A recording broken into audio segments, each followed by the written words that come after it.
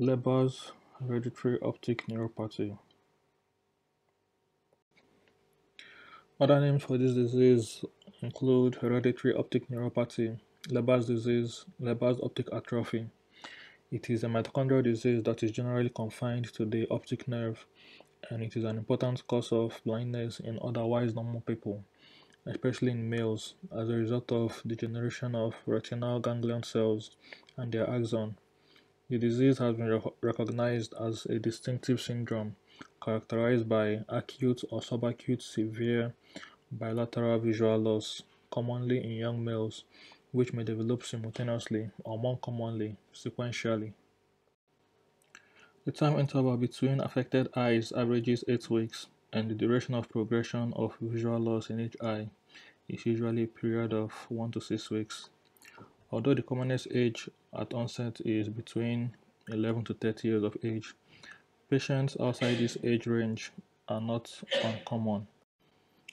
The mode of inheritance. The mode of inheritance is through the mitochondria, and the mitochondria are inherited from the mother and not the father.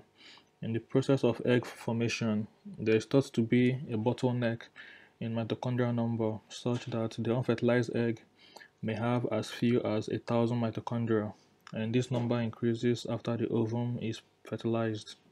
The mitochondria contains their own DNA, mitochondrial DNA or mtDNA, and during development, there may be selective amplifications of some of these mitochondrial DNA molecules, which leads to increase or decrease in the presence of mutated mitochondrial DNA.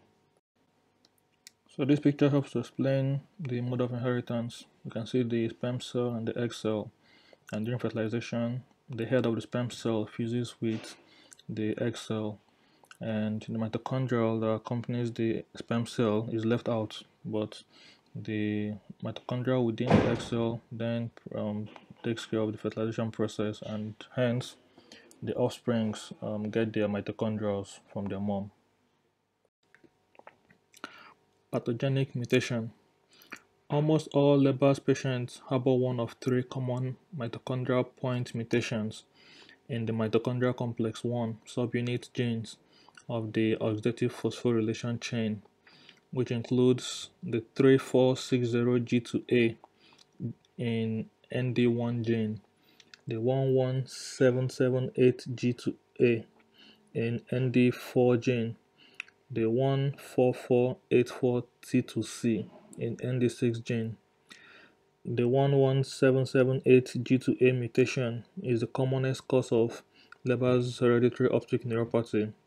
The patients harboring the 14484T2C have better prognosis for some visual recovery compared to patients harboring the 3460G2A or the 11778G2A mutations.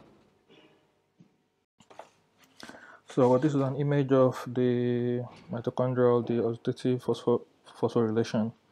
So you can see in this complex 1, this is where the mutation occurs. So those genes that were in the previous slide, they are all present within this place, and it's the mutation that causes the Leber's optic neuropathy disease.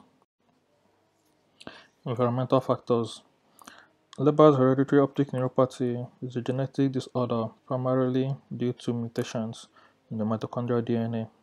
However, environmental factors are thought to precipitate the visual failure, so identifying environmental triggers can be key to disease prevention.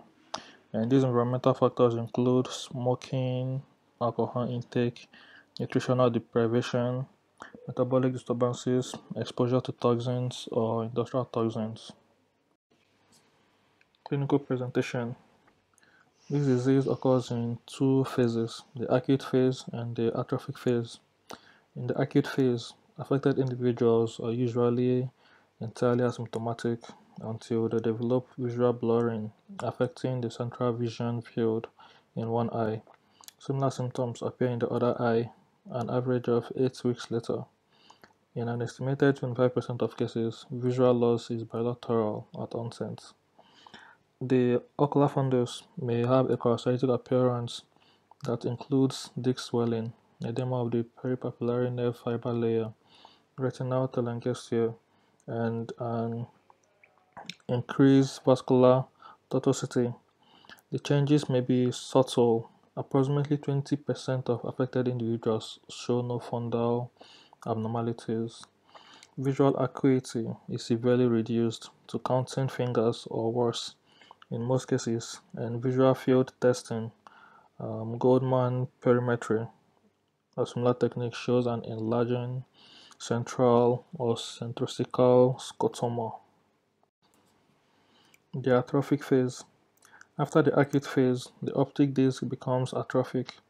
Significant improvements in visual acuity are rare. In most individuals, vision remains severely impaired and within the legal requirement for blind registration. The diagnosis. Diagnosis can be made according to the clinical presentation, by family history, ophthalmologic assessment. So we check for the visual acuity, color vision, visual field examination. We could do electrophysiologic studies, cranial imaging like MRI to be able to exclude other causes of optic neuropathy in general. And then finally conclude our diagnosis by doing a molecular genetic testing for mitochondrial genes associated with Leber's disease.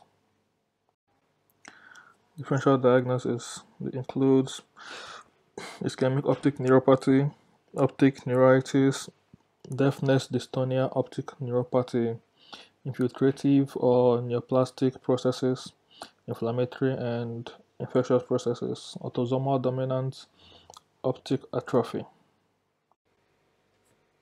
Treatment. So currently, there's no available treatment, but then management of affected individuals is largely supportive by providing like visual aids, occupational rehabilitation, and registering the person with the relevant social services.